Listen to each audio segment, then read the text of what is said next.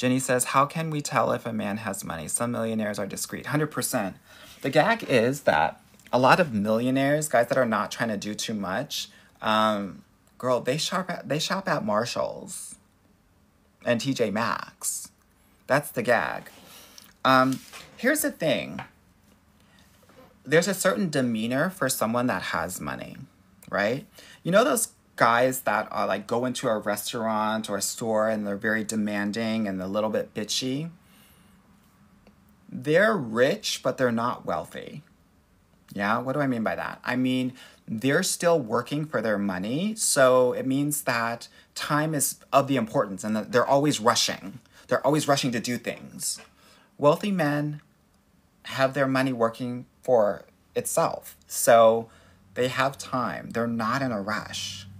They're very gentle and they're very warm with everyone because they understand that relationships are everything, right?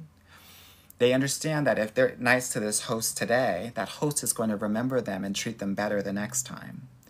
The rich guy is focused on right here, right now, and wants everything happening, right? If things go wrong, the wealthy guy's no problem. No problem. It's fine. Because he's healed. The rich guy is going to take it as a personal affront, right? So there are differences in, you don't want a rich guy. You want a wealthier man because he's going to be more settled and possibly more healed. Now, there are some wealthy men that are not, right? The rich guys are looking for the trophy wives. So if you have that trophy wife look, great. Get a rich guy. Most of us don't, right? The wealthy guys, they're not hyper-focused on looks as much as they're hyper-focused on legacy. So they're looking for women with a certain pedigree, with a certain education, those sorts of things. Yeah.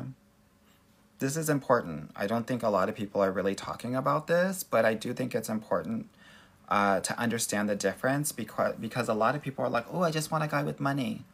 There are levels to this. Yeah? And a lot of people don't understand this. The other thing is, you have to have money if you're going to meet people with money. No shade, but you're not going to meet a millionaire or a billionaire flying Spirit or Frontier, right?